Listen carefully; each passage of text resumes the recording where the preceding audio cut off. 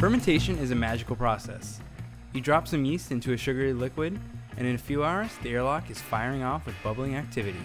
And sure, sometimes fermenting can be that easy, but more often, your little yeasties need something extra to help them get through converting all those sugars into alcohol. That's where yeast nutrients come into play. But what is a yeast nutrient? What types are there? And which ones should you use? Today, we're breaking down yeast nutrients and giving you all the info you need to start using them. I'm Trent Musho, and this is The Brew Show. Let's talk yeast nutrients.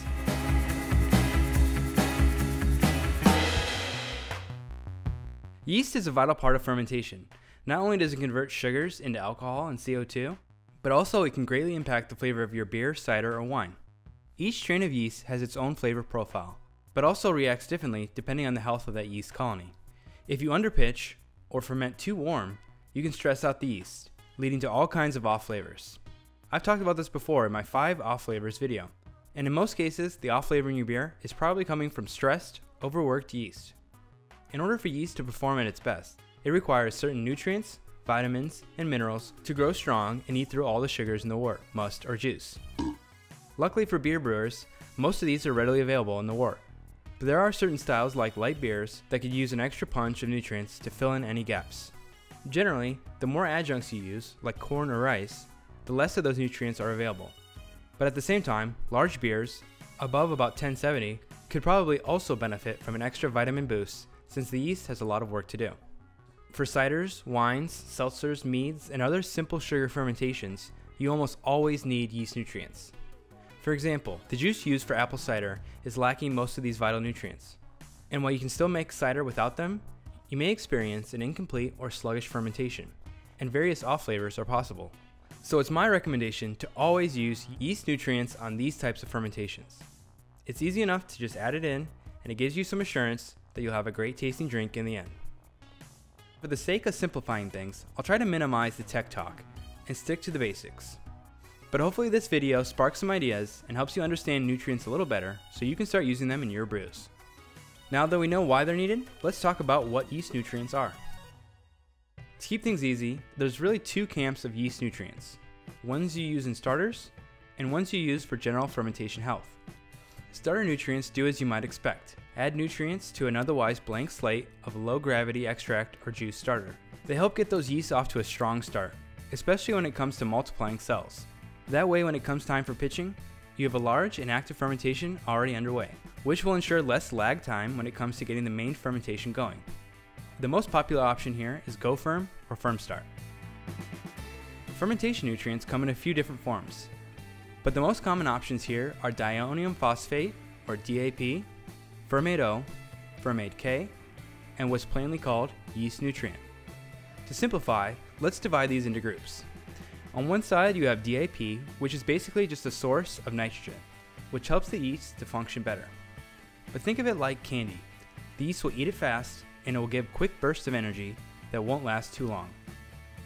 On the other end you have Fermate O, which is made up of dead yeast hulls. To me it kind of smells like cheese.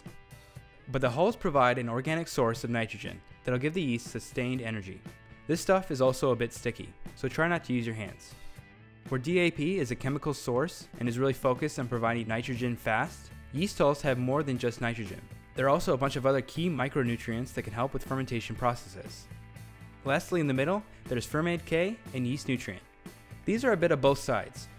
Fermate K has some DAP and yeast hulls, and yeast nutrient has DAP and something called urea. Honestly sounds gross, but it's just a vitalizer for the yeast. Another thing you might see is Yeast Energizer, and this is actually different, albeit it does have some of the same ingredients, like DAP, yeast hulls, etc.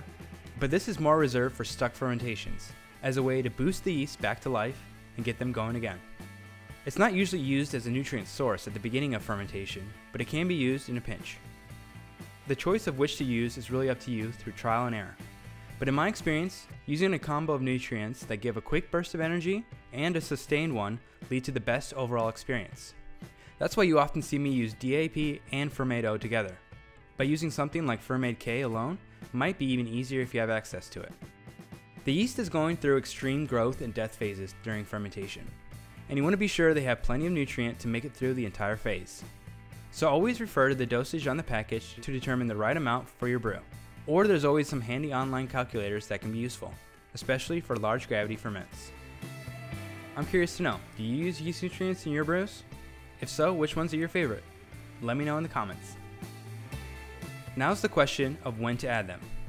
You can go two ways about it. Add them right before yeast pitch, or split the nutrients up and add them at staggered intervals. Staggered additions are what is considered to be best practice, and is recommended by a lot of the yeast nutrient manufacturers. This slowly introduces the nutrients so that the yeast doesn't consume it all at once and grow too fast. This can stress out the yeast. There are calculators online to help you determine how and when to add them, but a basic way to do it is to split your nutrients into 3 and then add them one day at a time for the first 3 days of fermentation. But for me, that's just too much work. I tend to just toss it all at the beginning and let it rock. It's easier, and I don't have to worry about opening the fermenter, which can always be a risk for oxidation or infection if I'm not careful. And in all the dozens and dozens of batches of wine and cider I've made, I haven't experienced any negative effects from doing so. But the choice is yours to make. The main reason I like having both DAP and fermentation on hand is the ability to use them separately if needed. DAP is considered to be toxic for yeast starters, so for that I'll just use fermentation. But in most cases, I just use both for regular fermentations. Yeast nutrients might not always be required, but to me it's cheap assurance so that I have a healthy and clean fermentation. All it takes is a little sprinkle of each to make all the difference. And you can get these in bulk and they'll last you nearly forever. That way you always have them on deck anytime you want to whip out quick cider or random inspiration for fermentation. If you've never used yeast nutrients, I urge you to give them a try and see how they impact your brews. I think you'll be happy with the results, and so will your yeast. If there's anything else about yeast nutrients I missed, or something you want me to cover in a future video, let me know. I hope you got something out of this video, and if you did, be sure to hit the like button. Thanks for watching, and happy brewing!